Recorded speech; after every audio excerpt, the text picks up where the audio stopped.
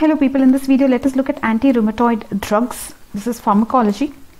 I think you already know about rheumatoid arthritis. It's an inflammatory joint disease, right? The joints are affected because these people have some autoimmune condition, and because of any trigger like a microbial infection, they can develop this autoimmune can start firing, the body's immune starts firing and it starts attacking itself. So basically the etiopathogenesis you have seen where you have these people have some HLA-DR1. Basically they have some human leukocyte antigens on their cells, right? So they have some immunologic derangements. Then because of some trigger like some infection, etc., what will happen? Their lymphocytes, these CD4 T cells, okay, they start making a lot of cytokines like tumor necrosis factor alpha, INF gamma, that is interferon, right? Interferon gamma, then interleukin. So it makes a lot of cytokines, right? And these will activate these B cells, right?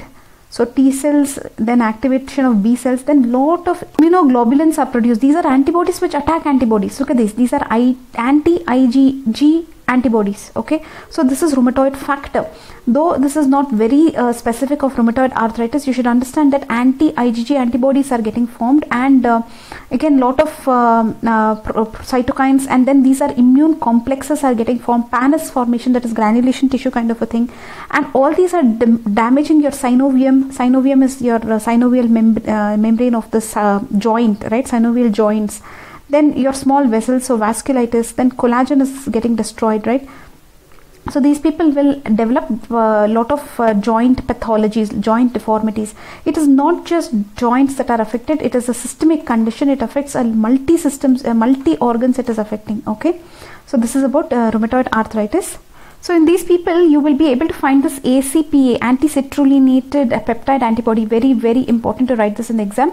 This much if you write, you will get a lot of marks, okay? Anti-citrullinated peptide antibody they will have. This is the bad thing actually, right? And then you can find rheumatoid factor like we told you, but this is not specific, right? It can be increased even in hepatitis, cirrhosis, sarcoidosis, leprosy. So it's not very specific, the RA factor, okay? So basically a lot of joints will be affected. Symmetrically the joints will be affected. So you can see here left and right both are affected, joint swelling or joint tenderness, and they'll have early morning stiffness, polyarthritis, that is many joints involved. They'll have relapse, remissions. In the joints you can see a lot of deformities. In the legs you can see some deformities. In the joints you can see some bursitis, spinal cord compression. So basically there is synovitis, pannus formation, right? Necrosis, fibrin deposit. So basically there's destruction of the joint, weakening, and even rupture of tendons can happen. Then there can be vasculitis. Extra articular manifestations of the rheumatoid disease can be there, like these people can have systemically muscle wasting, they can have bursitis, osteoporosis, they can have anemia, they can have thrombocytosis, eosinophilia, they can have Felty syndrome where liver can be damaged, splenomegaly, they can have in Felty syndrome they can have thrombocytopenia, etc. They can have these kind of nodules, right? We are just taking an overview, guys, before we go to the treatment. They can have eye manifestations, they can have cardiac manifestations, the lung manifestations, neurological manifestations, amyloidosis they can have, okay? So now basically in this video we want to look at treatment. After taking a recap of complete rheumatoid arthritis, let us look at the treatment. So basically what is the goal of therapy? You want to reduce their pain, right? You want to reduce these people's pain, and you want to reduce the damage, and you want to preserve the joint function and prevent deformity. So this is the main goal of your pharmacological treatment, right? So what are the anti-rheumatoid drugs available? You have NSAIDs like basically painkillers, right? You can give. Then you have disease modifying anti-rheumatoid drugs, DMARDs. These are called as disease modifying anti-rheumatoid drugs. These are also slow acting, okay? So in this you have two types. You have non-biological and biological. Non-biological means you have immunosuppressants like methotrexate, folate. This is a folate antagonist, right? Purine synthesis will not happen. Azathioprine also similarly, purine synthesis it will not allow. Cyclosporin, immune suppressant. Then immune modulators you have like sulfasalazine. You have hydrochloroquine, which is also a malaria drug. Then you have leflunomide, which is going to stop the activated lymphocytes from proliferating, okay? Then coming to the biological agents, important guys, this and all they will give only if it is a severe case which is not responding. In that you have infliximab, etanercept, okay, then you have this rituximab, etc. These are biological, remember. Apart from this, you have adjuvant drugs like prednisolone, that is steroid, okay. So these are the drugs, guys. You have what do you have? You have what, guys? You have NSAIDs just for pain killing stuff. Then you have disease modifying anti-rheumatoid drugs, DMARDs, which are also slow acting anti-rheumatic drugs. These are non-biological and biological. Non-biological, you have these immunosuppressants like methotrexate, very, very important. This is the most important drug you have to write here. Azathioprine, cyclosporin, then sulfasalazine, which is immunomodulator. You have sulfasalazine, hydrochloroquine or chloroquine. This is a malaria drug, very long, it's been there from many years. Leflunomide, okay, which is, it will stop the activation of the activated lymphocytes from proliferating, okay. Methotrexate is a folate antagonist. Then you have biological agents like infliximab, etanercept and rituximab, and then prednisolone is a adjuvant drug. So look at this, guys. We'll just tell you a little about each. Methotrexate, folate antagonist. So basically inhibit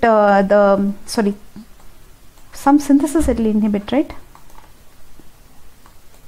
It will inhibit the synthesis of purine, yeah.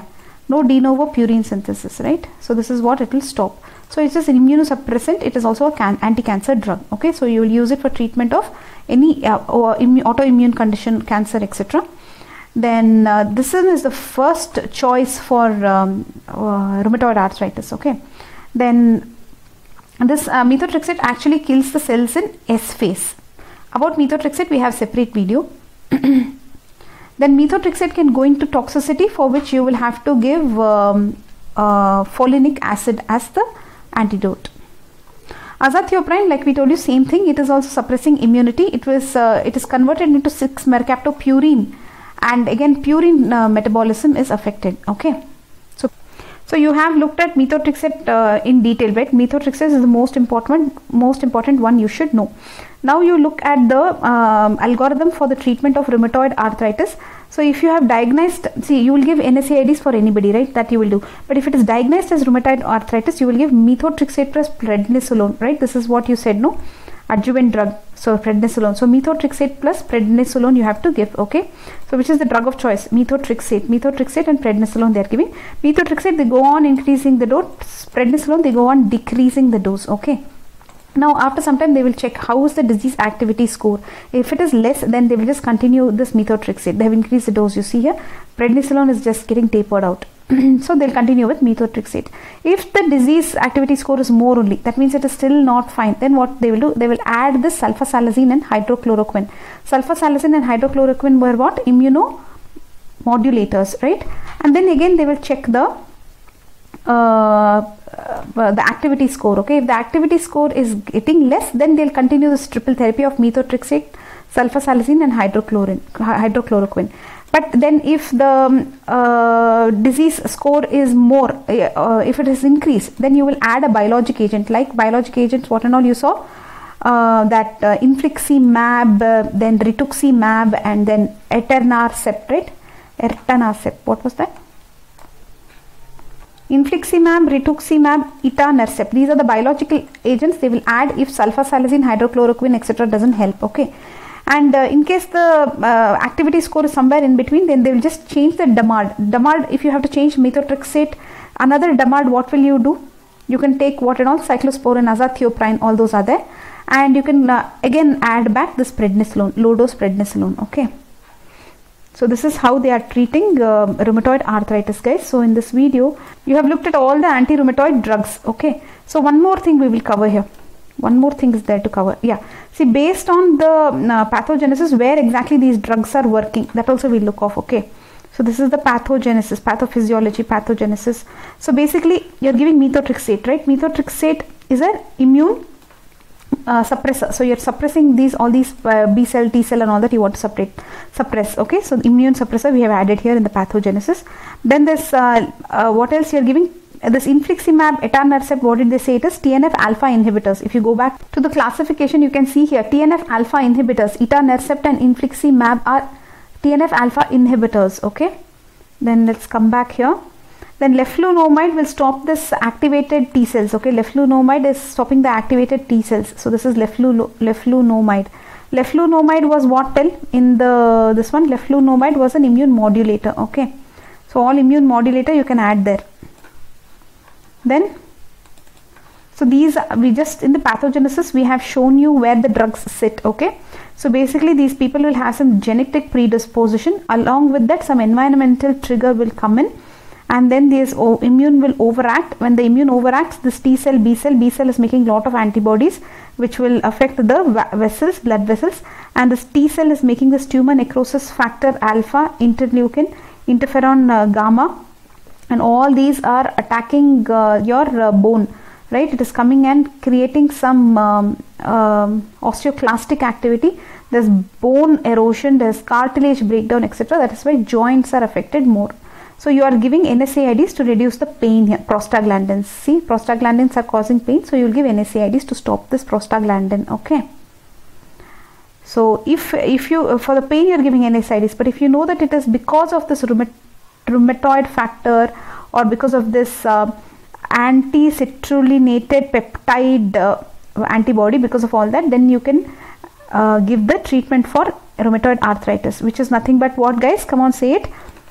DMARD, in that you have immune suppressant, immune modulator.